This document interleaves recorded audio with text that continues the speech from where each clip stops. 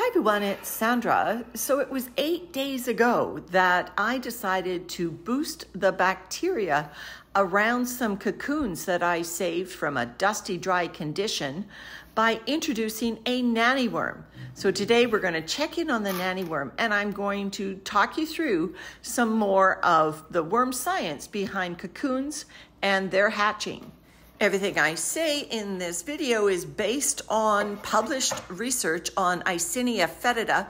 I'll put the links in the description. If you like my worm science videos, please subscribe, click that notification bell, and put in the comments your experiences. We all can learn from each other.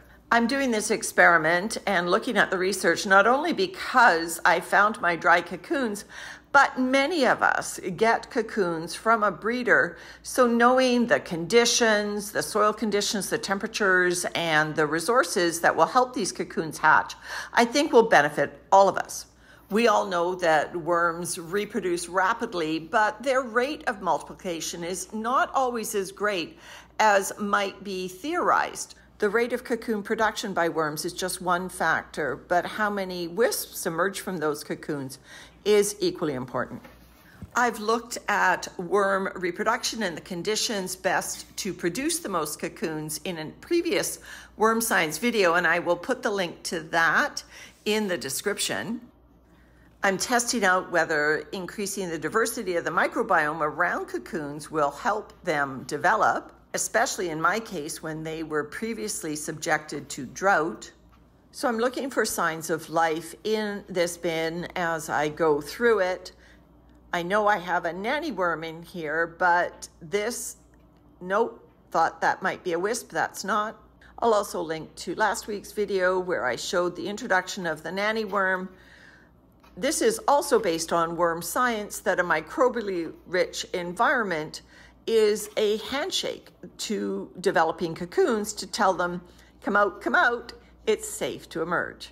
I feel bad, she's all alone, but then again, she has all the food to herself. So the research that I specifically looked at for today's little video looked at the temperatures at which cocoons are most successful. Not only the average or mean temperature that the cocoons are subjected to, but also whether the temperatures vary or stay steady over a 24-hour period. So I'm going to talk about several aspects of this research. First, how many cocoons are produced at varying temperatures? And secondly, how many hatchlings actually emerge from those cocoons? The research compared 4 different temperatures and also whether those temperatures stayed steady or fluctuated overnight. The researchers noted that a sign that a cocoon was maturing was its level of transparency.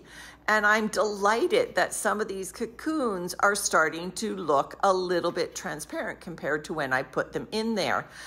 I'm going to show a chart now from the research that I'll bring you back if I find anything exciting. So this chart shows cocoon production at those 4 temperatures that I mentioned. It goes from a high of 25 degrees Celsius, which is about 77 degrees Fahrenheit, down to a low of 10 degrees Celsius, or about 50 degrees Fahrenheit. The solid lines represent if those temperatures are kept constant versus the dashed line, which is the temperatures fluctuate between night and day. You can see that 25 degrees Celsius, both the constant and the fluctuating experimental conditions far outperform the other temperatures for cocoon production. 20 degrees Celsius, which most people think is room temperature of about 68 degrees Fahrenheit, is much better at constant temperatures than it is when it fluctuates.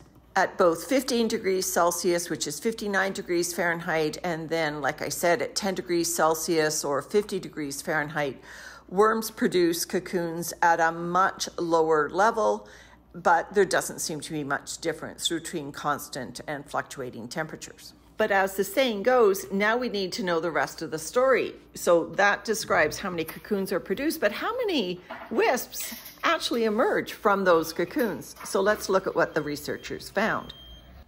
Here's a chart that summarizes how successful cocoons were at hatching out live worms at various temperatures. This has implications for if you buy cocoons to know what temperature were these cocoons before you receive them. The first thing you might note is there is no 10 degrees Celsius or 50 degrees Fahrenheit represented on this chart. And that's because even though worms were producing cocoons at 10 degrees Celsius, which the previous chart showed, no hatchlings emerged after 230 days of incubation at 10 degrees Celsius. Amazing.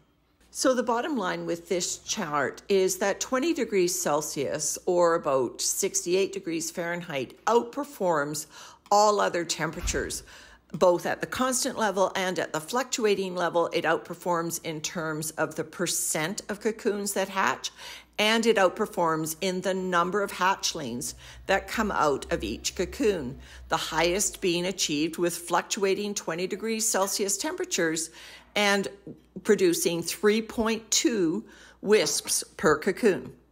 100% of the time. If all you're interested in is cocoon production, then 25 degrees Celsius in the previous chart was more successful. But if you're interested in wisp production, then you might want to be looking at the slightly lower temperature of 20 degrees Celsius.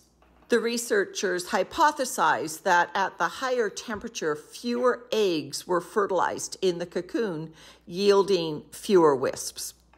What gives me hope that these cocoons will survive that dry spell they were subjected to earlier in the spring is this research showed that those cocoons produced at 10 degrees Celsius that did not mature in 230 days, if they transferred those Icinia fetida cocoons from 10 degrees and put them in 20 degrees Celsius, those cocoons produced viable, alive wisps in just 14 days.